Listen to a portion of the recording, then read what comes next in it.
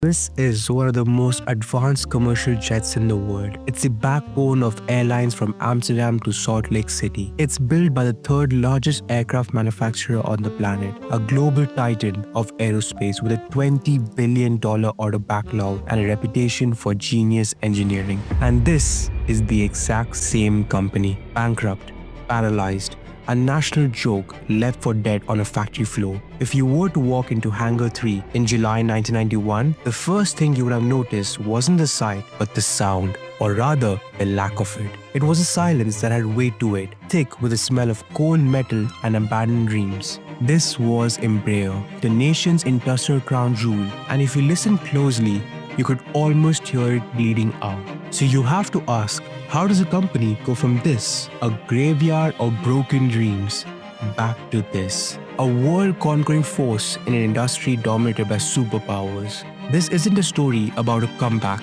it's a story about an impossibility. And it starts not with a CEO or a politician, but with a quiet, stubborn man who walked back into the fire to settle a promise he had made to a ghost.